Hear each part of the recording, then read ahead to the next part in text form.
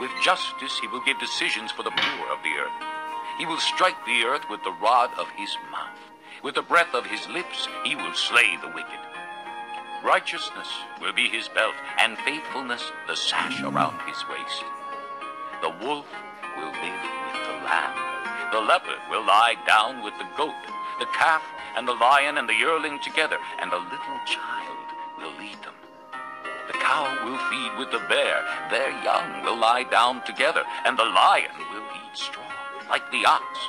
The infant will play near the hole of the cobra, and the young child put his hand into the viper's nest. They will neither harm nor destroy on all my holy mountain, for the earth will be full of the knowledge of the Lord, as the waters cover the sea. In that day, the root of Jesse will stand as a banner for the peoples. The nations will rally to him, and his place of rest will be glorious. In that day, the Lord will reach out his hand a second time to reclaim the remnant that is left of his people from Assyria, from Lower Egypt, from Upper Egypt, from Cush, from Elam, from Babylonia, from Hamath, and from the islands of the sea. He will raise a banner for the nations and gather the exiles of Israel. He will assemble the scattered people of Judah from the four quarters of the earth. Ephraim's jealousy will vanish, and Judah's enemies will be cut off. Ephraim will not be jealous of Judah, nor Judah hostile toward Ephraim. They will swoop down on the slopes of Philistia to the west. Together they will plunder the people to the east. They will lay hands on Edom and Moab, and the Ammonites will be subject to them. The Lord will dry up the gulf of the Egyptian sea. With a scorching wind he will sweep his hand over the Euphrates River. He will break it up into 7 streams, so that men can cross over in sandals.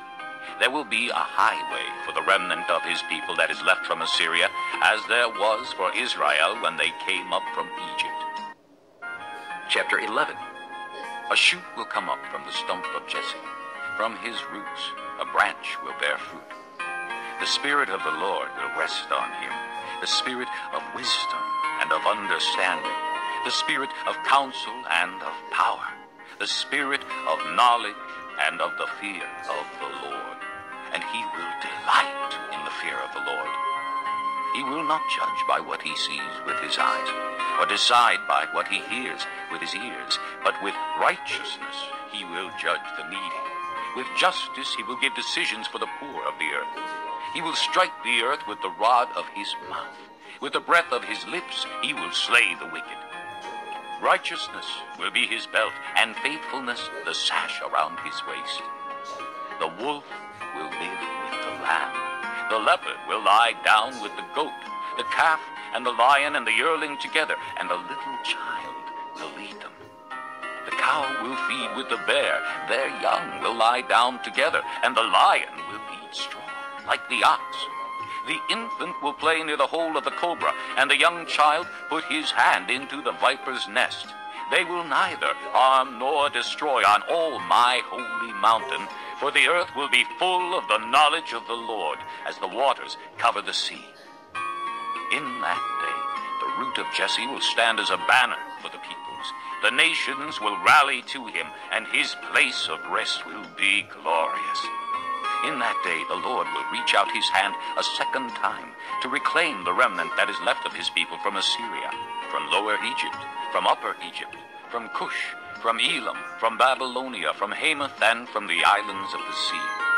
He will raise a banner for the nations and gather the exiles of Israel. He will assemble the scattered people of Judah from the four quarters of the earth. Ephraim's jealousy will vanish, and Judah's enemies will be cut off. Ephraim will not be jealous of Judah, nor Judah hostile toward Ephraim. They will swoop down on the slopes of Philistia to the west. Together they will plunder the people to the east. They will lay hands on Edom and Moab, and the Ammonites will be subject to them. The Lord will dry up the gulf of the Egyptian sea. With a scorching wind he will sweep his hand over the Euphrates River. He will break it up into 7 streams, so that men can cross over in sandals. There will be a highway for the remnant of his people that is left from Assyria, as there was for Israel when they came up from Egypt.